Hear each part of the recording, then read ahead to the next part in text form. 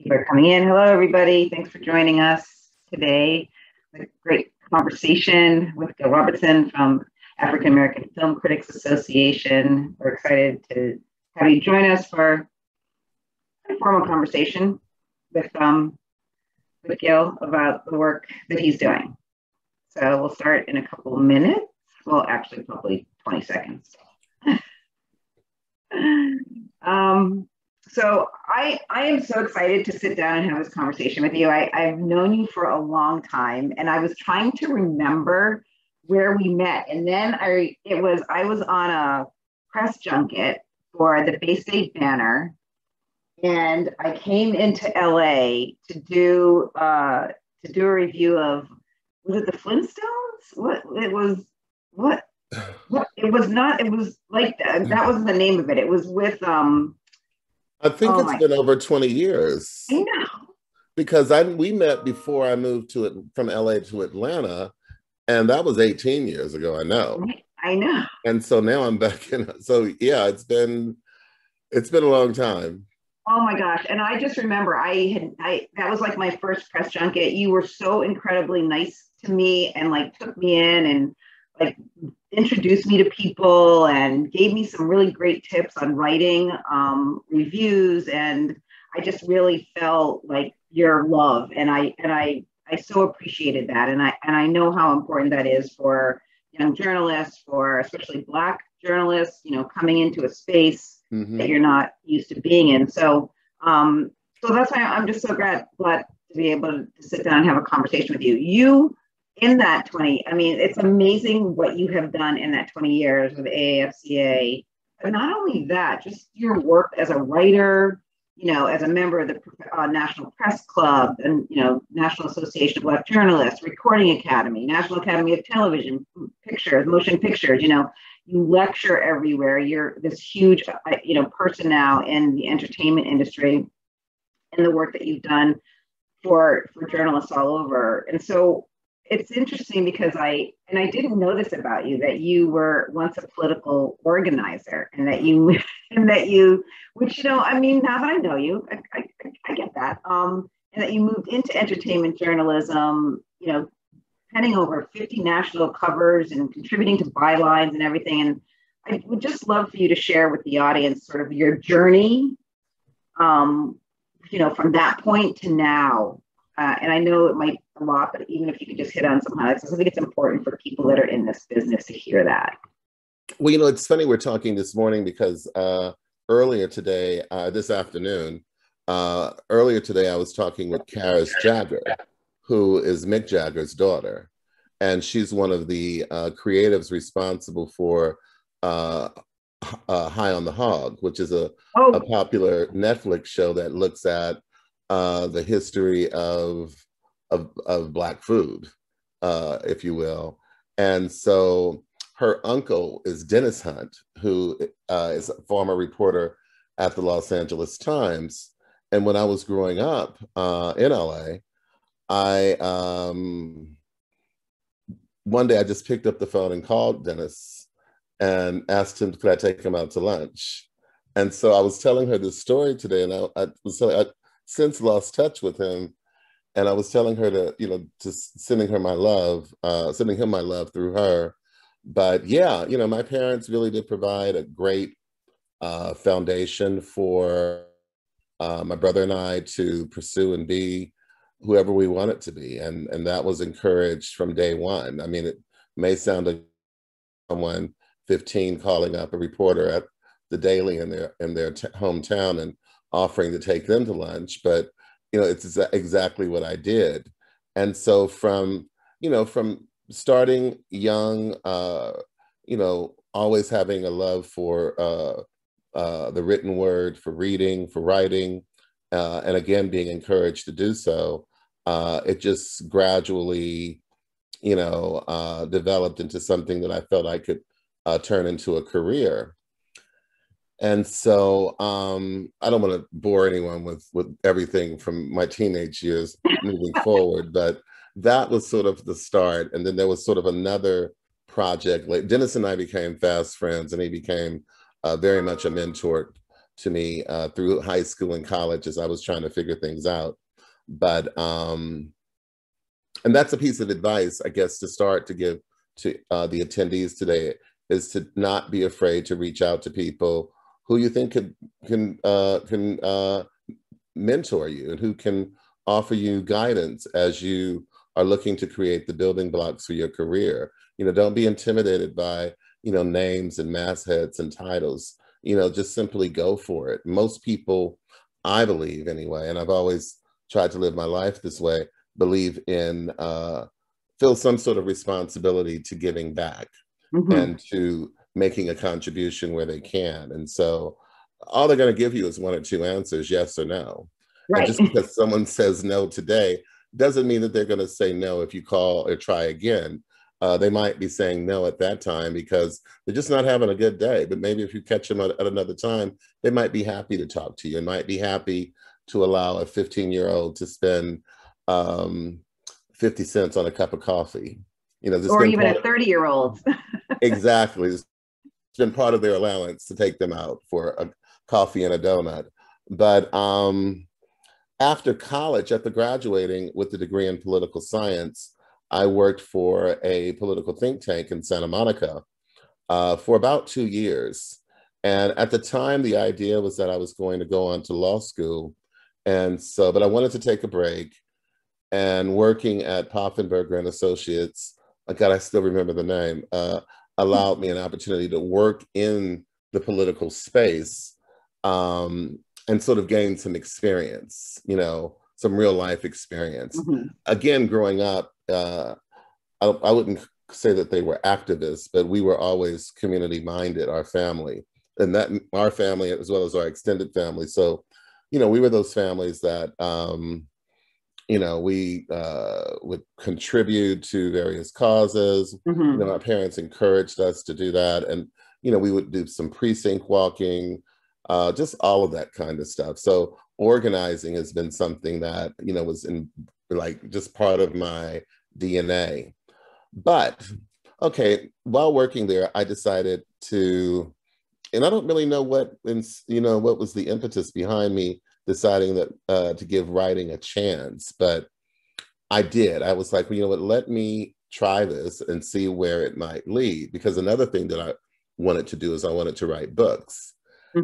And so I felt that by establishing a byline for myself would open up certain doors in book publishing. And that was really the whole motivation. And so I quit the job, which probably wasn't the smartest thing. And I started to first call myself, you know, an A&E journalist, an arts and entertainment journalist. And then I had to figure out how to become one. And so I went to, you know, there were a lot of magazines around at the time, especially, I mean, magazines targeting the African-American demo. And so I reached out to all of those publications, you know, letting them know that I was available to them to cover things LA, you know, which obviously meant Hollywood, since there's such a fascination with it. And was immediately told, you know, join the club, but where are your clips? I had no idea what clips were. And so that left me, I was like, well, I can't get a clip unless you let me write for you. So anyway, I figured out that I needed to get clips in order to get, you know, to base one. And so I went over to the LA Sentinel, which is the Black newspaper here. And they gave me a list of newspapers that belong to the National Association of Black Newspapers. And so I called everyone, telling them that I would be willing to give them free stories in exchange for the clip. And Tim Butler, who was the editor at the Tri-State Defenders, took me on and, well, yeah, if you send something, you know, we like it, we'll run it. And so that gave me the clip, and that opened the door to the New York publications, which really, you know, me to develop and establish a career for myself as an A&E journalist. Wow. I mean, and that's really perseverance. I love that you just called yourself that. You're like, do you not know me? I'm an arts journalist. Oh, right. I'll have those clips for you. You talk, you touched on a couple of things. I mean, it's so funny because I thought I was going to start my career in law school and go to law school and become a lawyer, and then sort of turned into arts and culture along the way. And you sort of like turned your passion into something that is really successful. And you talked also about mentorship, and it's sometimes it's hard, it's hard, one, to be a mentor. It's hard to ask for mentors, but I think you're right. People could only say no. Was that a big part of creating the African American Film Critics Association for you? Was to be able to have people come together, maybe provide mentorship, and not feel like you were alone, like I was that day when I stepped into that film screening. Yeah, you're totally right, Lisa. That was very key to my motivation. I, had experienced how difficult it is to create a place for yourself in this field as an A&E journalist, particularly when you're, trying to interact with the major studios and deal with major talent. And you probably can already, well, this, I don't really lack in confidence.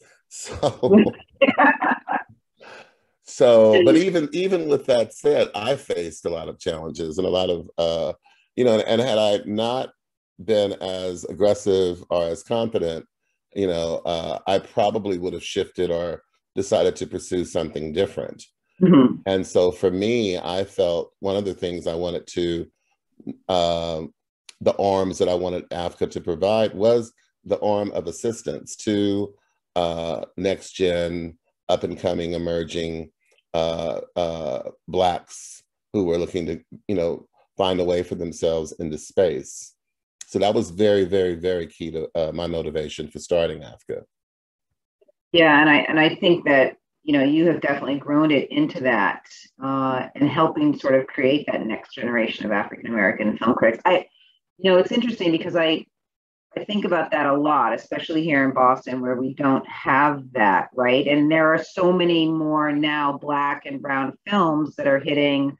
It's not just it's an independent circuit, of course, but it's also, main AMC movie theaters. But we don't have the Black critics to be reviewing them necessarily, and that's so important. Well, we're have our films reviewed by us, right? We're here. We're actually 90 members strong. And so we do exist, and, one of the disappointments for our organization, to be quite honest, is the fact that we don't get enough, we're not sought out, it seems, by mm-hmm. independent Black journalists. We do a lot of work for the majors. And one of the things that one of our goals in starting the organization 18 years ago was to provide support to up and coming emerging Black filmmakers. And I would say during the course of that time, very few have actually reached out to, take us up on that. And we're certainly, that's one of the reasons why we exist, is to provide a helping hand, support to young filmmakers. Yeah, I think that is really important. And I think that there are probably ways for us who are film festival organizers to be able to have some sort of relationship, as we do, as we talked about this a lot, about you getting me to become a member, and then I stopped writing. But there should maybe it's a film festival membership or something, so that we can have your members coming and reviewing these films. Because I do think, as Black people, we're going to review those in a different way. We're going to look at them in a different. We're going to pick up those nuances, and that's what I think is really important when you have different people writing for different stories. So we should talk about that, because now we have an academic level, which you would qualify for as a director of a film festival. So let's talk a little bit. You've been, you've done a lot, lately around diversity, and talked a lot about diversity in Hollywood. And I'm just curious, you're in the thick of it. You're going to AFI. You did something at Tribeca, right, for the first time. And so you're seeing, like, you're in that's space and that level where you're hearing all sorts of things that are going on. So can we talk a little bit about that? And do you think that things are changing? And if they are, or is this going to stay? Man, we don't have enough time to dive into that. I mean, I think we are certainly experiencing good times now. How long that will last we'll find out. But for the time being, the film and TV community, the established, film and TV community does seem to be open to embracing a greater diversity of stories, and seems to be willing to make available more opportunities both in front and behind the camera. And because of technology, Black and brown people are able to, members of diverse communities are able to really do it themselves, Right. now. And that sort of forced Hollywood's hand in making sure that they remain a part of the action. Also, because of the changing demographics in the country and the globalization of films, and has made it necessary for the big box companies to really begin to pay attention to diverse storytelling in a different way.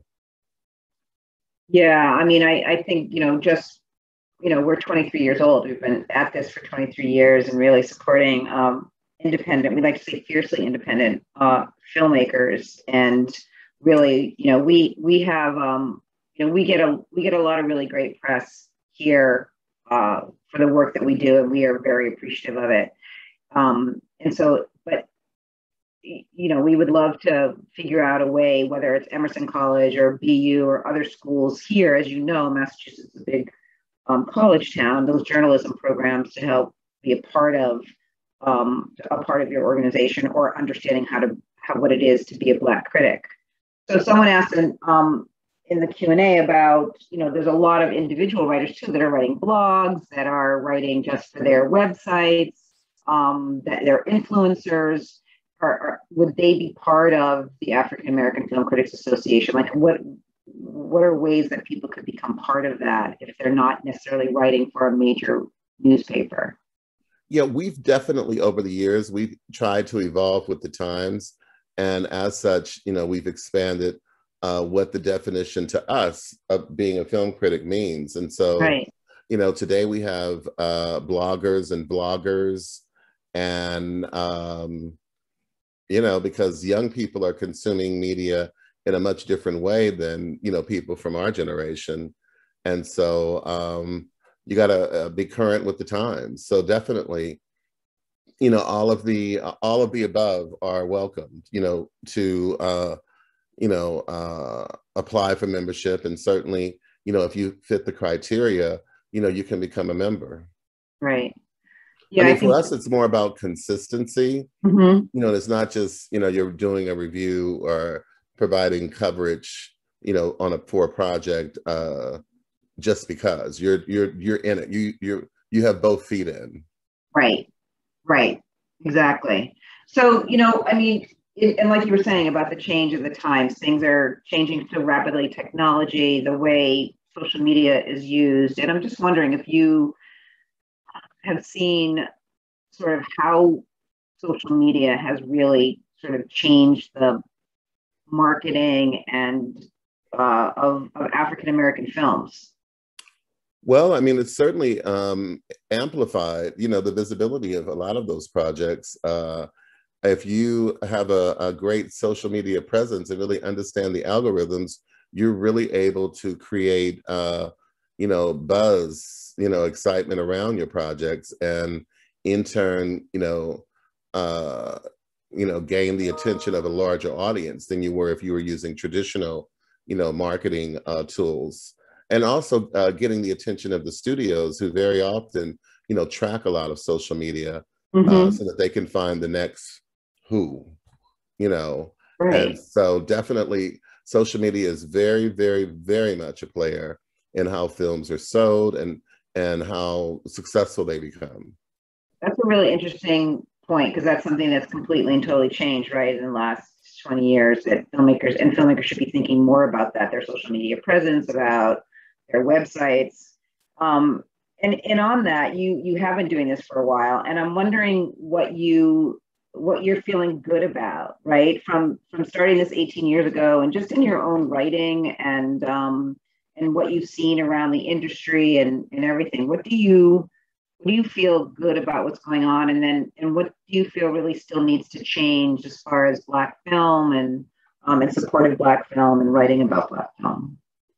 Well, I'm feeling good about community. I think that over the last 2 decades, we've really, it's come to feel like a community. When I first got into this, it was, there weren't a lot of spaces that we occupied. And now in just about every area, in the industry, above and below the line, you have, Black people and other people of color who are there and who are making a difference, and who are contributing, to the cinematic arts, from a Hannah Belcher, as a set designer who won an Oscar a couple of years ago for Black Panther, to Massachusetts, daughter of Massachusetts, Ruth Carter, Ruth Carter, who won right? the Academy Award.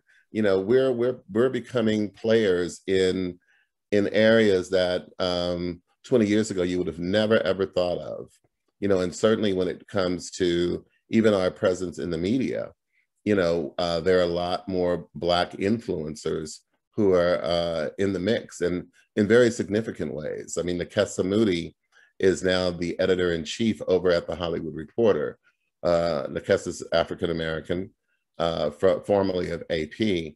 And you also have Clayton Davis, who is the Film Awards editor over at Variety. Wow. And Clayton is a very proud Afro-Latino who just moved here, relocated here from Jersey. So, 20 years ago, those positions would have never been occupied by someone of their hues, I can assure you. Yeah, I think that's really exciting when you think about that and you see something, especially somewhere like a Variety, making those changes and people understanding that. That's what I feel good about, that you see the changes. I just want to make sure that they stick, and that, which I'm sure they will. People are in those roles, they're perfect, they're 100% qualified and can bring so much to the table. And, as a film festival producer and supporting independent filmmakers, there's always that question about, how do you get access to those people? How do you get people to, look at my film when, there's a lot going on with Hollywood films, with studio films. There seems to be some sort of hierarchy, but there are just so many stories out there that should be lifted up, not just in local, but in national press. And maybe you don't make it there to like a Tribeca or, a Sundance, but I'm just sort of thinking about like little pockets of regional AAFCAs everywhere that can be part of that growing independent movement. Well, persistence is something that is, just necessary, that, you have to walk the pavement and knock on doors. And, for someone like Nakessa or Clayton or myself, you're only 24 hours in the day. And trust me, we're usually using most of them, so we're trying to get better at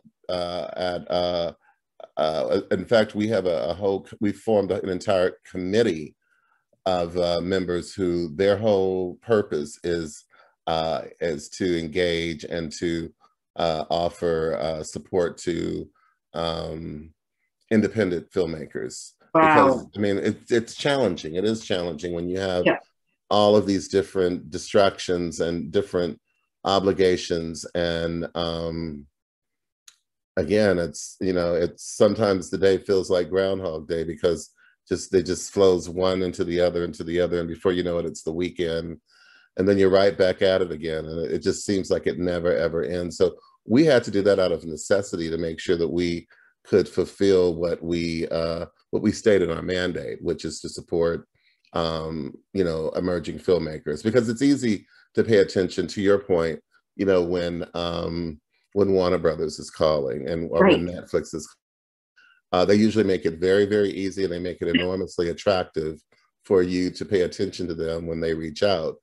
And a lot of times they will dominate your entire attention span, and that's, you need to do that on the one hand to survive and to sustain, but on the other hand, part of our purpose is certainly to uplift and support people who may not have those types of deals in place yet. Right.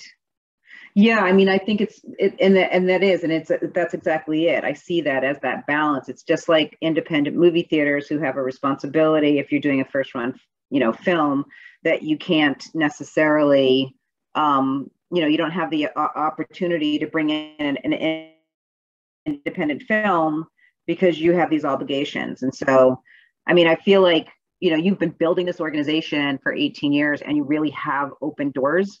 And been able to get into spaces that a lot of people can't get into. And I think that that's important, that is truly, important work. And I think that we all need to just, as you say, it's like perseverance, it's continuance, but it's also being able to be part of an organization like yours. It's also, being able to know the right person to talk to find out how you can support not only filmmakers but up and coming writers.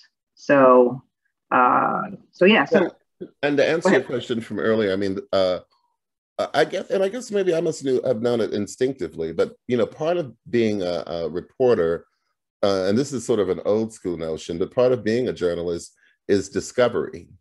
Is to discover and to introduce, new talent. And so I thought nothing of picking up the phone and would do it all the time, of calling a journalist that I felt I needed to know.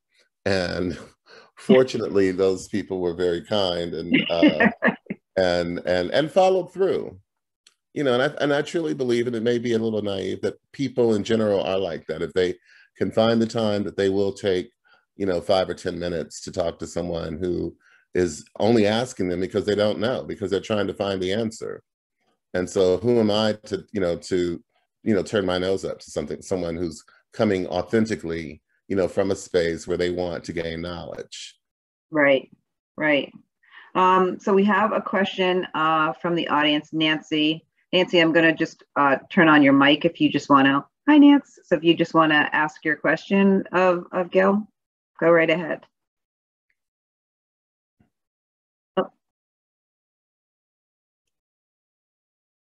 Nancy, you have to unmute if you want to ask a question. I'm sorry, that was a mistake. Oh, okay. So we have a couple more minutes, and I have 150 more questions. Well, one of the things you mentioned about the films, the types of movies that are in release, I would like to see a greater diversity of stories told. One of the best films that I don't really think found the audience that it deserved was Sylvie's Love. By Eugene Ash. And it came out during the pandemic. And the distributor could have handled things differently, but finally, to have a film that didn't deal with Black trauma, that was just simply about two people falling in love. And I know, in my opinion, I'd like to see more and more stories that are wrapped around other, slices of our lives, other than some of the political and social challenges that we may face as a community. And so for one, I'm looking for those types of stories, High on the Hog, stories that are informative and that are uplifting. We find a lot of those stories in the independent film festival world. So when you're thinking of High on the Hog, great program, but we just screened a film about James Hemings, The Ghost in America's Kitchen, about James Hemings was the chef cook to Jefferson, and had this really incredible discussion about about that and about where food actually really comes from, and sort of the conversation about unearthing and bringing to light voices that we don't often hear from or hear about, and having this community being able to bring those stories forth. So, I mean, that is one of the questions. It's, you know, for how, which we sort of talked about, but not really, about how do we find these African-American film critics to be able to say, here are these great stories, and then you might get these great stories, and then where do you take them from there? You know what I'm saying? So you could come and you could review, you know, Hemmings or Madison or, you know, whatever it is that we have in our festival, and then or support someone who's here doing that, and then can they get to Variety? Can they get to Ebony? Can they get to, you know what I mean? So like those types of things. Well, very often, and certainly in the future, our members would be happy to serve as jurors for your film festival. Our members are jurors at everything from the big tentpole festivals to to smaller ones, and certainly would be honored to support the festival in that way.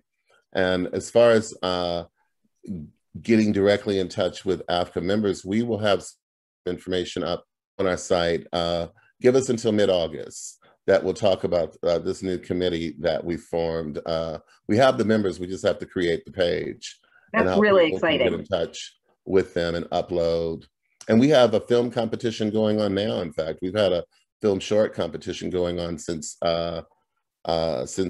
February. We had a Black History Month vertical, a Women's History Month vertical, an Asian Pacific History Month vertical, an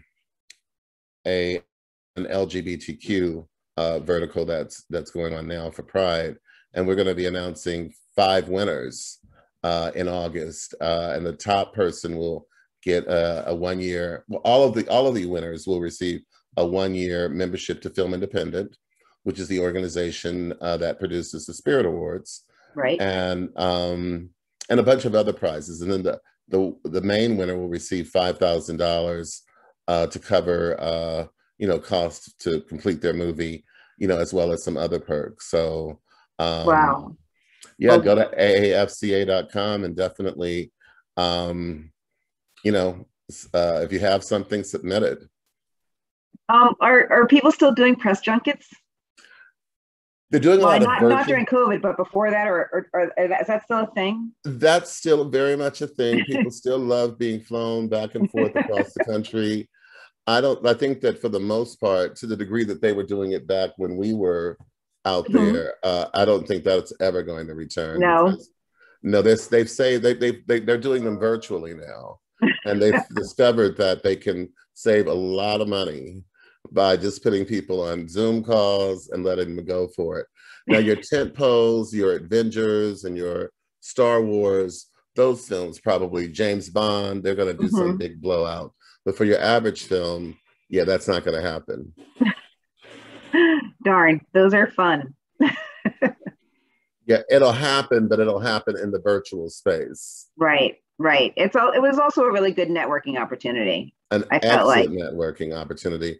And, and those of you who may not be in LA or New York, NABJ is also a great resource. And usually through NABJ, you can find journalists in your market who, who could maybe offer you some support. Maybe they can get you on their radio station or on their local website that focuses on local news and what people are doing in their community. Or you might get into the local paper. You might get into the local, the Bay Banner, or you might get into the Boston, the Boston Globe. So you never know. I mean, I would never leave any stone unturned if it was something that I really was looking to do. Yeah, and I think that's true for, as you were talking about before, for independent filmmakers to just be, writing a press release or pitching your stories. And, and I've said that, earlier, that we've had, we have some great journalists here in in Massachusetts have written some beautiful stories about the festival and some of the films that have been here. So we're lucky for that. All right, so you built, you know, AAFCA, and it's very successful, and so, you know, you're going to continue this for the next 40 years, I know, but in between that time, what's next? You've written so many books, you lecture all over. What's sort of like that next aha thing that you're waiting to do that's going to bring you as much joy as African American Film Critics Association has? Well, yeah, I mean, I'm actually going to be speaking at Boston College on July 27th, so I'm looking forward to that. Okay. And you'll be able to find information about that date on our Instagram page and also on our Twitter page.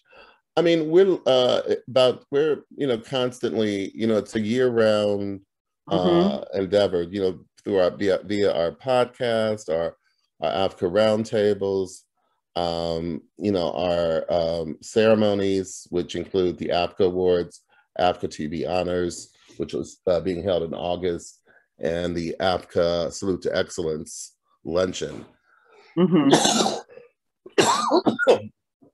Excuse me. So there's always something that we're doing. We're probably going to be doing a book around the history of of African Americans or Blacks in cinema.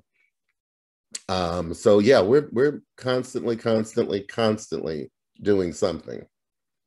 I mean, it is. It's exciting to have seen it grow. It's exciting to see all the other work you're doing. You've been so generous with us and sharing those conversations, and we've shared them with our audiences who I know love them. So it's been wonderful to be able to be a partner with you and helping to support that, because you can get those big guns in the room for conversations.